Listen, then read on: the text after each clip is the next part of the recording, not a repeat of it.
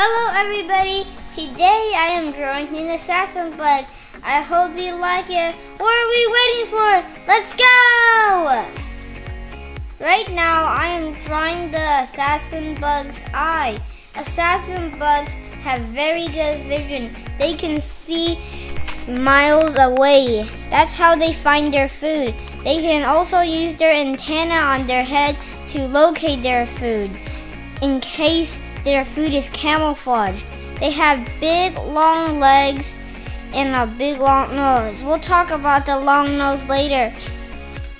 Right now I am drawing the other leg of the assassin bug. These legs are for trapping prey in their grip. The assassin bug has a big, on their spine they have a big wheel-like structure sticking out of their back. That's why their nickname is called the wheel bug. The assassin bug has a big long nose. It uses that long nose to eat its victims.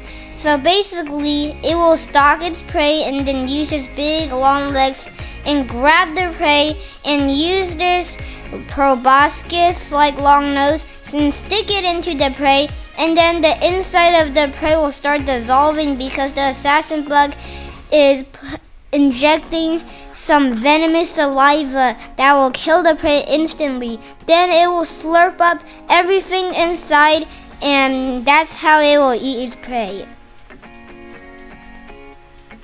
Right now I am adding some sketching and some coloration to the assassin bug.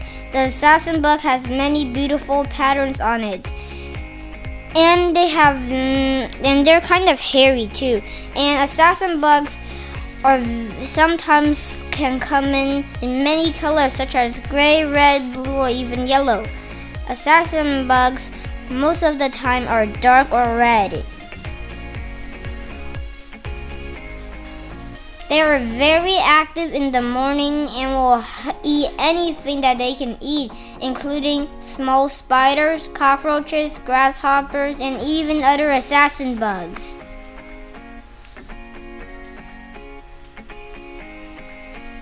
We are almost done with our assassin bug picture. I just need to fix the eye a little bit. The assassin bug doesn't just use its eyes and antenna.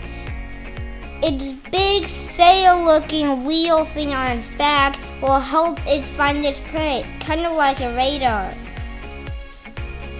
And thank you for checking out my video. I hope you love it. We are done with our assassin bug. Bye-bye.